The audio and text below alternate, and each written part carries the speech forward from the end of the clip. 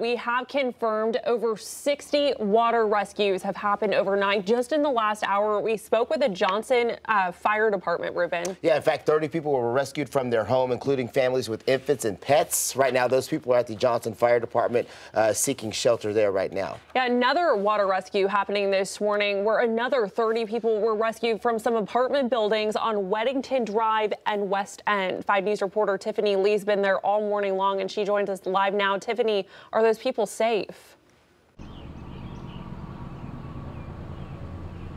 Yeah, Laura, it's been a very scary morning for the people who lived at those West End apartments. So those people, they actually are safe. We spoke with the Fayetteville Fire Chief, who says no injuries have been reported at this time. And you can kind of see behind us right now, a lot of people are actually taking shelter at the Casey's gas station just right down the road.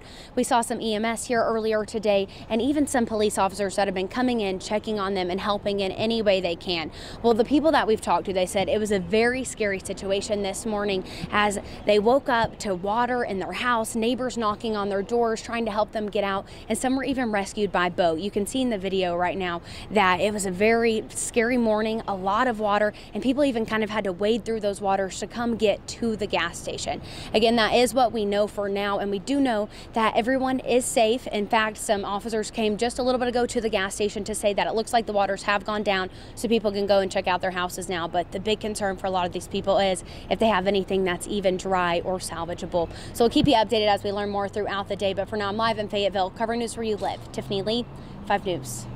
All right, thanks a lot, Tiffany. The biggest message that we just heard right there is that the waters are receding at some of those apartments. So officials telling people, again, as Tiffany just mentioned, that it's safe for them to go back to their homes and check things out. Yeah.